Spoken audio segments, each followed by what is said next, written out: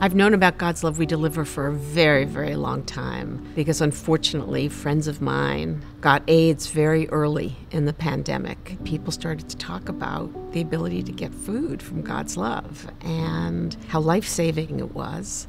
I joined 2006 as president and CEO. It was time for the next generation of planning and expansion and growth. There was a realization that policy work was critical to our long-term survival, and I was very excited by that mission. The other thing that really drew me is food and meals and nourishment. And I come from a family where the currency was food and nourishment. My home was the gathering place for family and friends. Food was always part of the experience. Personally, I love to cook, to bake. The marriage of working someplace that is focused on food and nourishment and health, both personally and professionally, was really quite special for me.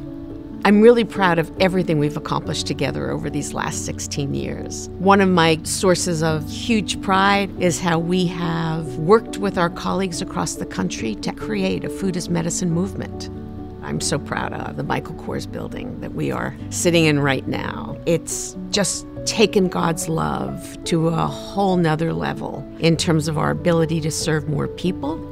I'm really proud of how our organization managed through COVID. From the day the city shut down, we stayed open, and the entire God's Love community rose to the occasion. The 16 years that I've been here as CEO have gone by in an eye blink. That's because of the spirit of God's love. You come in the door and you feel welcomed and embraced. We have come a long way. There's more work to be done. God's love is going to continue to thrive. I'm so excited that David Ludwigson will be our next president and CEO. I trust David so much, and I know that he's going to be the right person for this time. And David and the whole staff, including me, because I'm not leaving, I'm going to continue to work as a special advisor. We're all going to continue to grow our organization, serve more people, continue to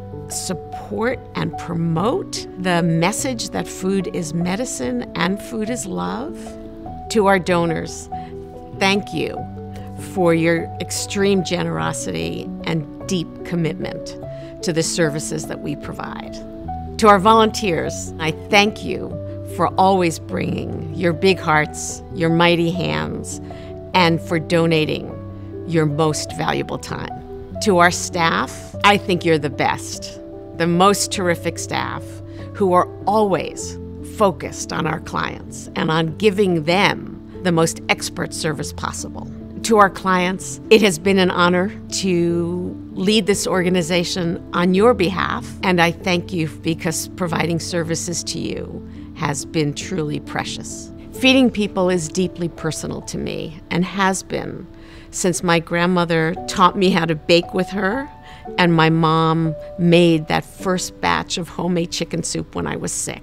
It is my hope that the love and care that I felt then and that I bring to my own table now is what our clients feel every time we knock on their door, our meals in hand, bringing them care and lots of love. As I make this transition, I want to just say one final thank you to everyone for making this job the best job I've ever had, for the greatest community I've ever worked with. I will miss everybody, seeing you all every day, but I know I will still see you, and our paths will continue to cross, and I really look forward to that.